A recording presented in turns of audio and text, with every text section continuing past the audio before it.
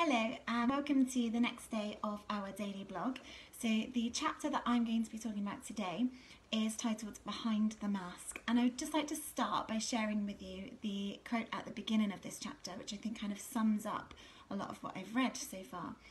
So we talk a lot about the face that we present to the world, about saving face or about losing face, about putting a brave face on things.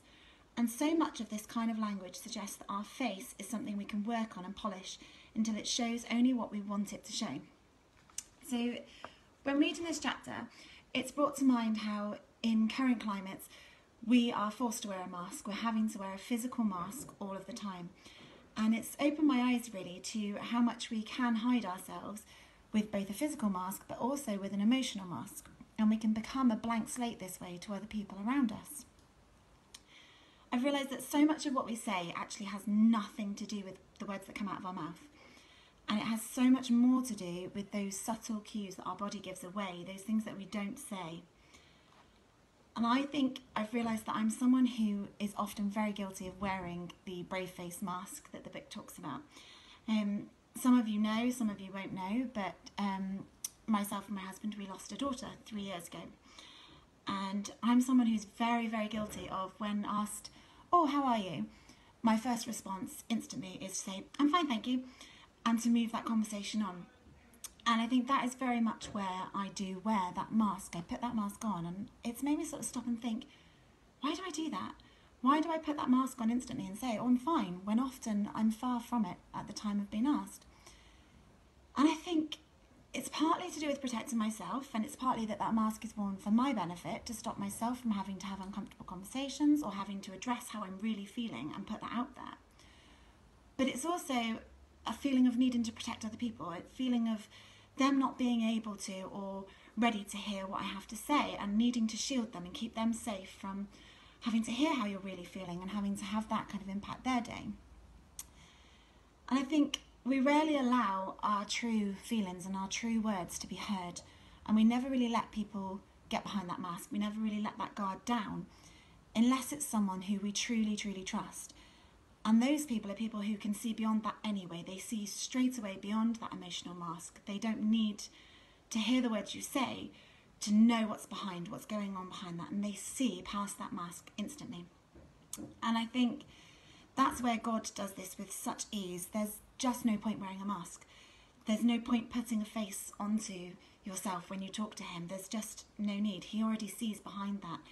And I just think there's no judgment from him. There's no need to fear what he's going to think of you if you let that mask go, if you don't present that best image of yourself or the image that you think he wants to see, because he's already been on that journey with you. He's already walked that path with you. He's already seen how you feel and what you've gone through. He's already pulled you out the other side of those events in your life. So he already knows when you're not fine. He already knows when you're faking it.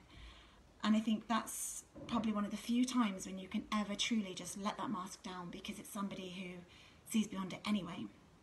This kind of led me then to reflect on how in my job as a teacher, so much of what I do relies on the things I don't actually say, which sounds a bit funny to say as a teacher really, but because I work with very young children, they are so good at seeing beyond what you say. They're so good at relying on what your face is doing and what your actions are doing for them, to help them to understand the world around them and to help them to feel safe, really.